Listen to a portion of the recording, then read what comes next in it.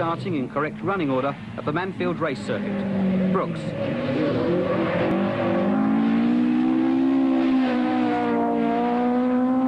Donald.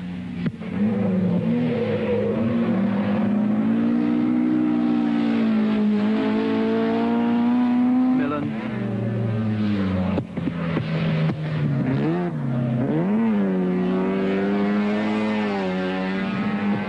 And Adams. They're the top four.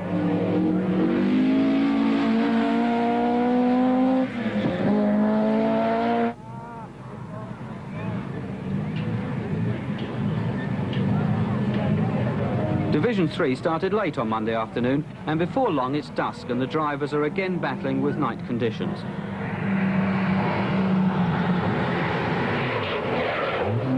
The last 11 stages take the cars across the North Island before heading south through small towns like Dannevirke. Here it's an opportunity to refuel and service, viewed by hundreds of curious townsfolk. Incredibly, Dermot Malley and car 37 are still going strong. They had to work hard on the car at Palmerston North, but they've been allowed to stay in the rally. Co-driver Jim Kidd nurses the finger he broke in the rollover 60 hours earlier. Rally leader Russell Brooks is beginning to stretch his lead, but now he's had some problems. Well, I picked up a stomach bug or something like that last night. I've been feeling pretty rough today. I was sick halfway through the last stage, which doesn't help matters, but it would seem that we were about 4 minutes quicker than Rod Millen and about 4 minutes quicker than Jim. Jim went off for about a minute or 2 minutes or something like that. So you're safely ensconced at the front now. This trouble here? No, it's the starter motor's packed up and they're changing that because obviously if you did store it on the stage you could lose a lot of time without one. I wouldn't say safely ensconced, but certainly 7 minutes is better than 3. Brooks's stomach upset certainly doesn't slow him down as he leads the field into the longest night of the rally.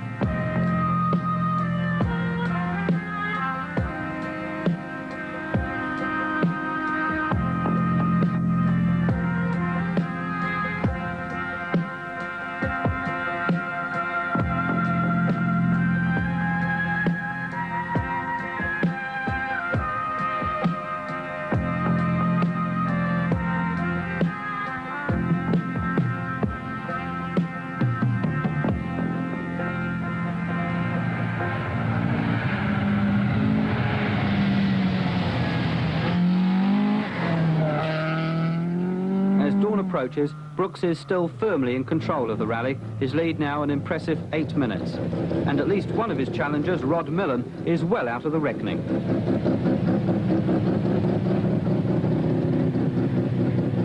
Millen pushed it too hard in an attempt to close the gap with the leaders and put his car right over a bank and almost right out of the rally. We were very fortunate where we did go off. We actually thought we'd be well out of the rally because we only had an hour to get it back on the road. And we figured we were too far down, we'd need a crane to get it back out. But I ran down the road and got about 30 guys and we tied a big rope around the front of it and hauled it back on the road. How much spare time do you have now? Well, we've only got an extra 2 minutes, and if we arrive late at any control more than 2 minutes now, we're out of the event. Millen does survive to the end, but well down in the finishing order. Now, barring mishaps, Massport looks secure. For the service crew, a last check over at Masterton before the final stages into Wellington.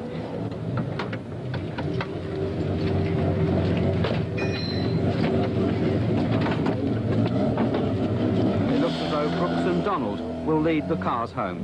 Put a new one on. No, the way the car's running at the moment, it shouldn't be a problem. Everything's working good, as long as I don't get too tired and go to sleep somewhere along the line. Dawn in the Wairarapa as the remaining cars line up to tackle the penultimate stage of the rally, but not before some last-minute drama. This is the lead car. Its purpose to clear the road before the stage is run. but on this bend it met its match. The stage won't be started until the lead car emerges at the finish, so spectators lend a hand to get it back on the road.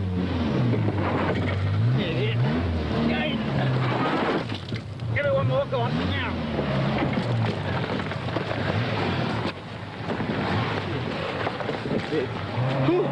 Then Russell Brooks leads the rally through.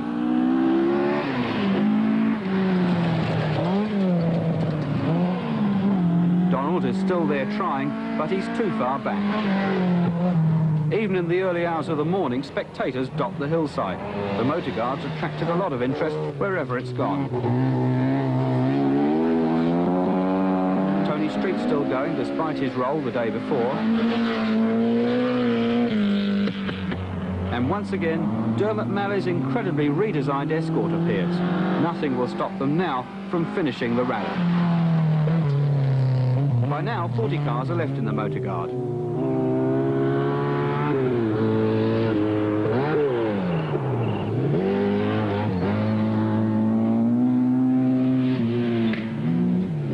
This is Tony Teasdale. He's been near the top throughout the event.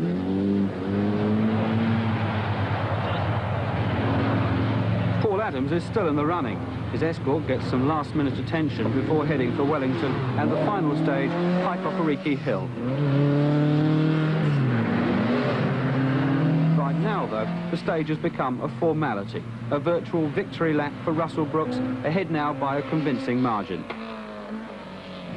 Well, we knew the conditions were going to be very different, and what we intended to do was to take it relatively easy, stay in touch with whoever was leading.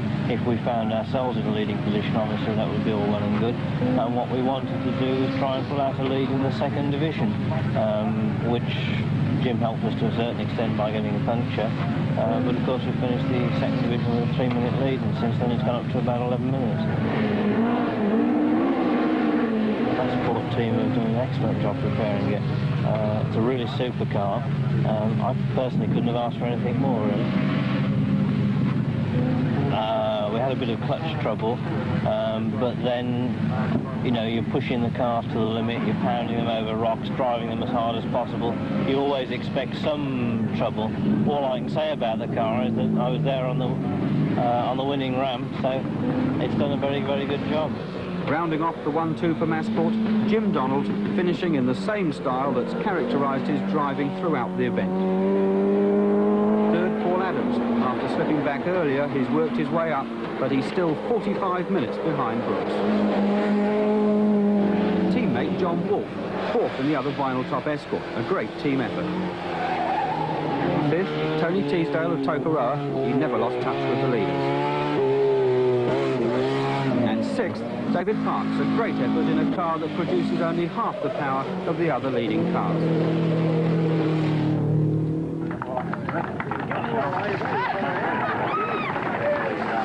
But there's only one winner, and to the victor the spoils.